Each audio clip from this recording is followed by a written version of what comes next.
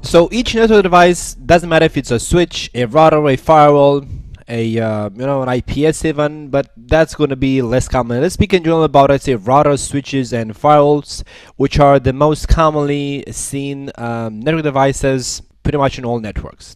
Otherwise, we have, of course, other network devices, but let's say from the numbering point of view, they are less frequent to be seen in the network as opposed to routers, switches, and firewalls. So each of those three main network devices have to begin with what is called a control plane.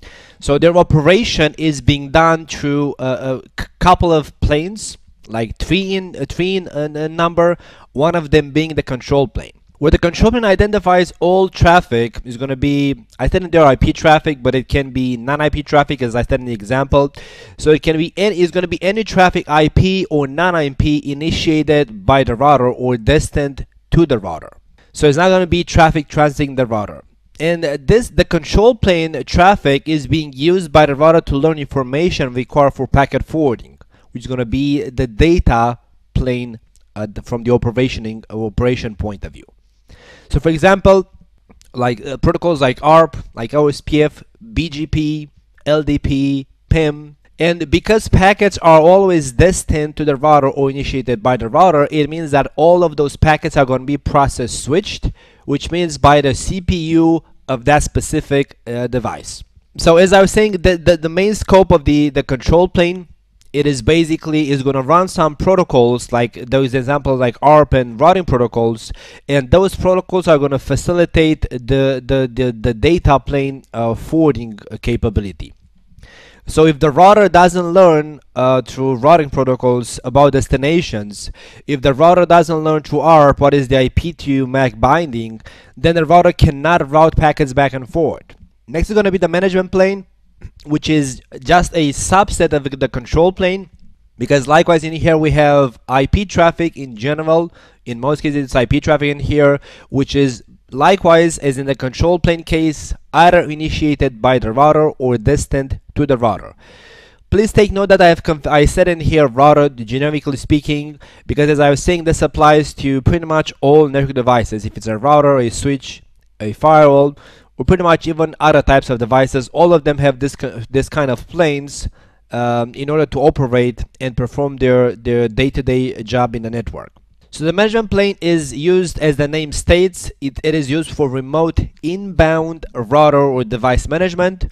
Examples being SNMP, Telnet, SSH, NTP, TechX+, Radius, and so on. And likewise, because these packets, in order to manage the router, these packets are either destined to the router or initiated by the router, it means that packets are likewise always process switched by the network device. So all of the SNMP packets, Telnet packets, NTP, TechX+, Radius, all of them are going to hit the CPU and be processed by the CPU, because the router, the device, has to intercept the packet, accept it, and open up the payload to see, okay, what is this packet for? Okay, it's for me, it's an OSPF packet. Let me open it up and see what's in that OSPF packet and use it to populate my routing table, for example.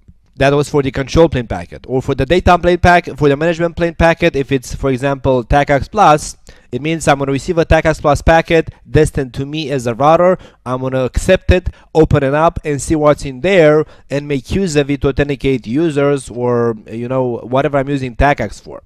And clearly we have the last plane, which is a data plane, where it's going to be in the data plane we have in general IP traffic, because nowadays we speak about IP everywhere.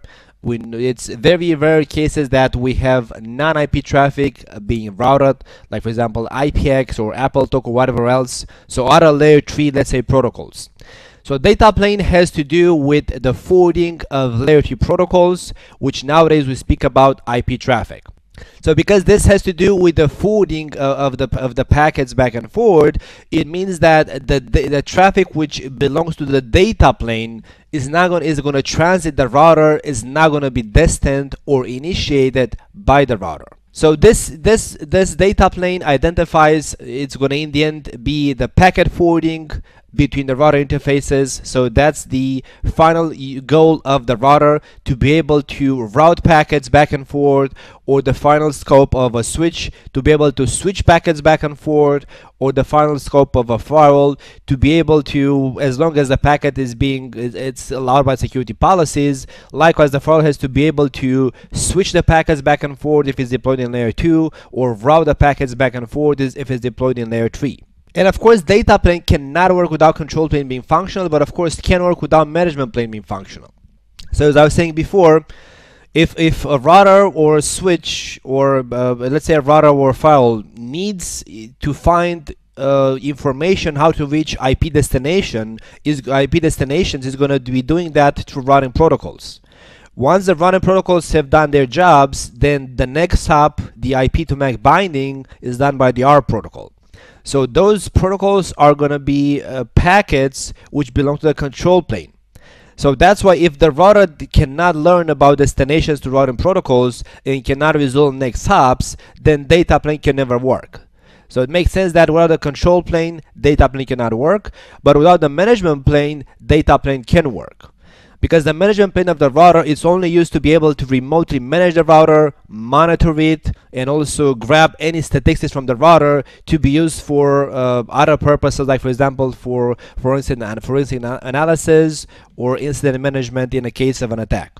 And packets that belong to the data plane, which are transit packets, are in general self-switched, which means those packets will be either hardware accelerated or software accelerated or assisted, depending on the platform we're speaking about. So some platforms, they do sift in hardware, some of them they do sift in software. So it all depends on the platform you're speaking about, where most of the high-end platforms, the modular platforms, are going to be doing the data plane. So packet forwarding is going to be done at ceph level in hardware. That's why they have better performances. Like you see a router which can route back and forth terabits per second.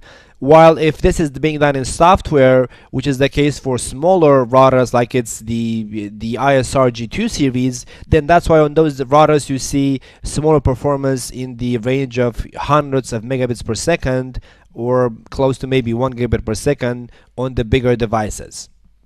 Because these routers do set in software, it's CPU assisted somehow. They don't have dedicated ASICs to do ceph switching or ceph packet forwarding. But even in the case, so ideally the data plane packets will be in general ceph switched for performance. That's how we achieve huge performances on the routers that do everything in hardware, that they can achieve terabits per second forwarding throughput, as opposed to other boxes that don't have the hardware option. Either way, even if most packets in the data plane will be somehow ceph-switched, if it's hardware or software, doesn't matter. If in the end most of them will be ceph-switched, there are some use cases where the data plane packet is also going to be process-switched. I gave that just one example in there. When the router needs to fragment the packet, then because the fragmentation of the packet has to be done by the CPU, because the CPU has to realize, okay, the packet that came in size 200, the egress interface MTU is I don't know, 500 or whatever. So let's say that the ingress packet size was 1500. And then egress interface MTU size is 1000, so 10 hundredths. So in that case, the router has to split the packet into two, but that has to be done by the CPU. So in that case, even if that packet is a packet transiting the router, it's not destined to the router, because the router has to take some action on the packet, except other than switching it back and forth or routing it, it has to fragment the packet. That cannot be done in ceph. It's going to be done at the process level, at the CPU level. So at that point, that specific packet will not be ceph switched, it is going to be process switched. So you have to generally identify whatever the network devices you're working on. You have to know, you have to be aware of those protocols, because you're going to have specific tools to defend against attacks to any of those planes. Because as you're going to speak next, you're going to have specific tools to defend against control plane attacks, against data plane attacks, against management plane attacks. And likewise, you have to understand what is the architecture of that specific network device, because some devices, for example, some devices make a clear difference between those three planes. Other devices from different vendors, they somehow put everything into, like, put the control plane and a management plane into the same plane, for example. So it can vary between vendor and between each vendor's equipments, but in the end those three planes exist on all devices. It's just a matter that if they are treated individually by that specific device, or somehow two of them, like in general the control plane and the management plane, are treated as a single, let's say, plane, not as two different planes.